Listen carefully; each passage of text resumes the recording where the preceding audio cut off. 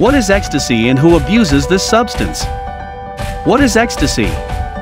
Who are the typical users of this drug? These are common questions that need to be answered.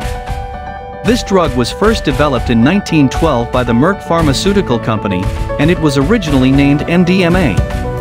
In 1953 the drug was used by the military in tests on psychological warfare, and in the 1960s ecstasy was actually used as a medication for psychotherapy.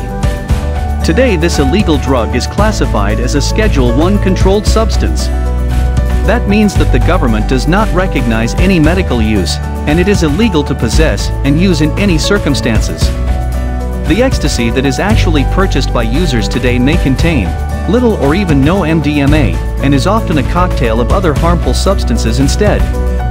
Ecstasy is considered a party or rave drug because of the effects that it has on the user. Young adults and teenagers are the typical users, but older individuals have also been known to abuse this drug as well. Many illegal ecstasy manufacturers will place cute symbols or logos on the pills in order to make them more appealing to younger generations. Smiley faces, hearts, and other shapes and symbols are often seen by police when ecstasy is seized. This drug is not limited to pills though, it can be injected, snorted, or ingested in liquid and powdered forms as well. Some of the most common street names for ecstasy include Beans, Hug Drug, Scooby Snacks, Love Drug, Eve, Roll, Party Pill.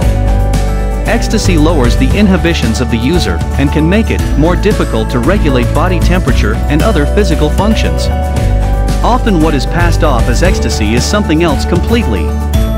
Lab results for drugs that were sold as ecstasy show that the substance could include drain cleaner, rat poison, heroin, LSD, cocaine, and many other illegal or harmful substances.